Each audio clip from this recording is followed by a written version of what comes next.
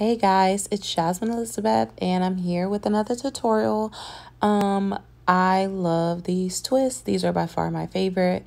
They are lighter than the braids and I am digging them. I don't know what to call them. I guess they're Senegalese twists, but I feel like they're passion twists with regular braiding hair. Okay, so how I part my hair. I part it, I do a little braid, and then I crochet the braiding hair in the braid. And then once I get that loop, it's there. And then I am going to take the hair with the braid, with my real hair, and I'm going to pull it through that loop. And this is going to create a really tight, secure knot. And I feel like this doesn't give you a bulky knot appearance at the top. And so it is a little difficult at first. It may take you a couple tries to get it, but make sure that you're closing the crochet needle and making sure that all the hair is in there. Okay, I'm about to start twisting. And as you know, you're going to twist. I am very bad at explaining this part, but did you see how I crossed over? Twist, crossed over, twists. And you want to make sure that you have an equal amount of hair for the both parts that you're twisting. You want to make sure that you're not changing up your pattern, your speed, and how tight or loose you're twisting it. You want to keep it at a steady rate, and this is how you create like this flawless look. You're going to want to twist every time you go down, and if you have any flyaway hairs, you want to make sure that you use the jam that's over there that I used. So basically I'm already at the top. No, I wish this was real lifetime. But anyways, I just parted as I went. And then, you just twist and go down, twist and go down. And you want to make sure that you're doing it the same throughout each twist. Nothing bothers me more than a million different twists on one single head.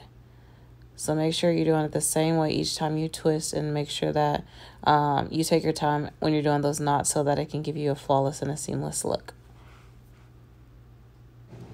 What else can I talk about? Okay, so all the things that you need to create this look is a crochet needle. I use the Q pre-stretched. I use the Q pre-stretched braiding hair 28 inches. I used almost 4 packs. And then, like, if you mess up the crochet, sometimes you lose a little bit of hair, gets a little knotted. So make sure that you have like an extra pack. So total, I have 4, and I had some left over. I used the jam in the orange, in the orange container that you get at your local beauty supply. It's like extra hold jam. I got that. And what else? Make sure make sure you get something for those edges. You want to make sure your edges are laid. Your fingers, kidding, that's fine. What else did I use? This is a very low maintenance. Oh snap, guys, I didn't tell you about the ends of the twist. Okay, so I did the knot, right? You should know how to do this. You pull one side of the twist, and then you make a little knot, and then towards the end I got some those cold perm rods, the really small ones, and then I wrapped it up, and then I used the hot water, and then bam, I got curly ends. And so at first I wanted to get like, the free trust water wave hair, and then have the ends curly. But really, guys, you can make those curls yourself. And so I just got my normal braiding hair. Like, this is my go-to braiding hair, and I'm like, this is clutch, it's gonna work for me. And then I curl my ends, and bam, I got everything that I wanted. So the reason why I get my twist also so long is I offset the hair. So you already know that from my previous videos if you've been watching, like you should. And so, yeah, I'm pretty much at the top now. I definitely love this look. And these twists are very light.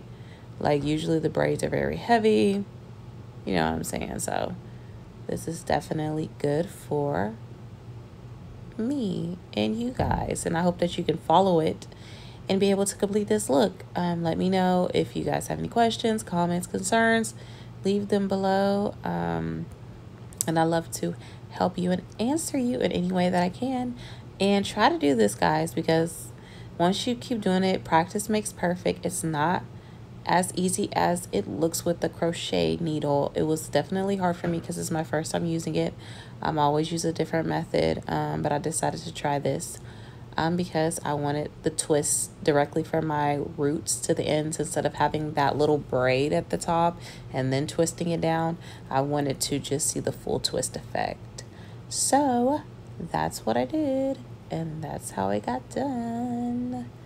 Is there anything else you guys should know about that can help you? I hope that you can follow along and you're able to see what I'm doing. Okay. Okay, so I'm back. No, usually I don't talk the whole video and I always play like some music, but I guess I'll talk this whole video since it's almost over. So update on my life. I've got COVID.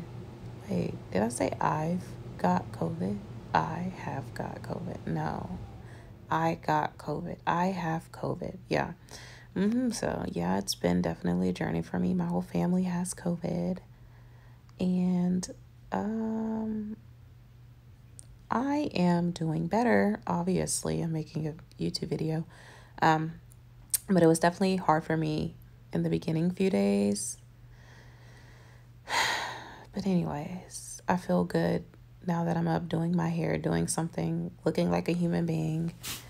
And I'm getting ready for nursing school to start back next week. And yeah, hopefully this style lasts me and I know how to sleep at night and not roll around like a, what can I compare myself to when I'm sleeping? I don't know. Rolling around like a beaver and I don't know. And making my hair all messy and stuff. I really want it to last me at least a month. So, like, how do you get this to last you a whole month? I mean, of course it can last you a whole month, but, like, I want it to look fresh every day. But I guess that's, like, in a perfect world. But anyways, I really like this twist. And if I see one hair out of place, I think I'll go crazy. So I guess I'm going to keep something on my head at all times until I'm seen in public. But yeah, I love these twists. I like the passion twist hair, but I don't know. It's something about the bulkiness. It's like, it's pretty, but it's like bulky. And like, I guess I'm looking for like this sleek look. This sleek, clean, flat look. But of course I want my hair to, you know, the roots to get all kind of messy. I think I like how it looks better when it gets a little bit matted at the top and, you know, it's got that natural look going. And also I want to big chop my hair. I want to cut my hair off and I want to start over because I always straighten my hair and I feel like I definitely don't even show my curls. And I think I want to start this natural hair journey over because I definitely ruined that. So maybe, I don't know, I want to cut my hair off. But yeah, stay tuned towards the end so that you can see. Oh, you saw the ends in the beginning because I put the end of the video in the front so that you guys can get a sneak peek. Sneaky peeky peeky. I mean, here we go. Here it is. Here it is. Here it T-I is. You see, I got those little perm rods in that previous video. And then I am loving it. You see how the ends turned out? Like, that's all I wanted was a little curl. I didn't want too much. Ain't too much to ask, huh? Get you a little curl at the end. Huh. Serve. Yes. Yes. Yes. Yes. All right.